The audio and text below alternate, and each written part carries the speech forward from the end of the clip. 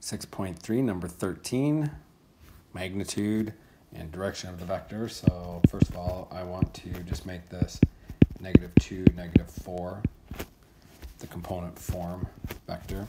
So if I was going to do magnitude, I do the square root of -2 squared plus -4 squared.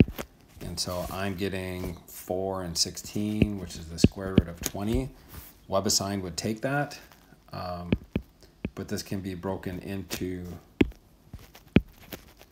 4 times 5, so I could, 2 root 5 would be the better answer. And then if we draw a picture of it,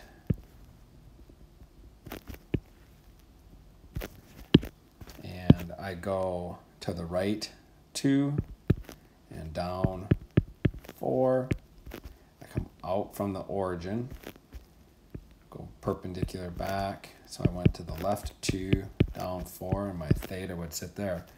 So again, tangent of theta is the opposite over the hypotenuse. So we can go to our calculator and do basically the inverse tangent of 4/2 or the inverse tangent of 2. And so if I do inverse tangent of 2, I'm getting about 63.43 degrees.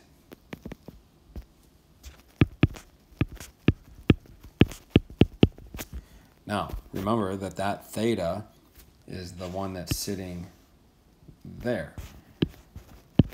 But 63 degrees doesn't mean the direction is in the third quadrant. So we have to go all the way around to here. So it's really, after 180, how far have you gone? So I have to add 180 to this. And so you're looking at 243.43. So always draw your picture before you just do the inverse tangent.